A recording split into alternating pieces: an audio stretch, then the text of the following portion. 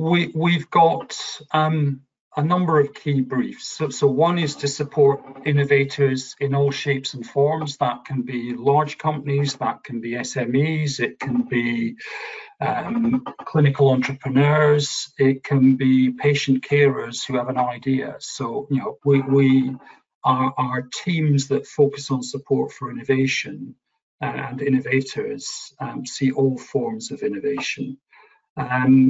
We also have a brief around supporting the adoption of innovation, both at the, you know, at all stages, through from working with researchers to support early stage work, right through to beginning to test proofs of concept, pilots, right through to beginning to think about, well, this has got market authorization, this is promising, how can we scale this?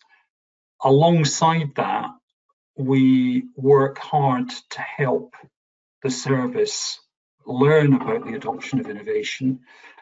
So we have an evaluation function which both evaluates in terms of what is the impact of the adoption of innovation, but how do we continuously learn about the process of adoption of innovation?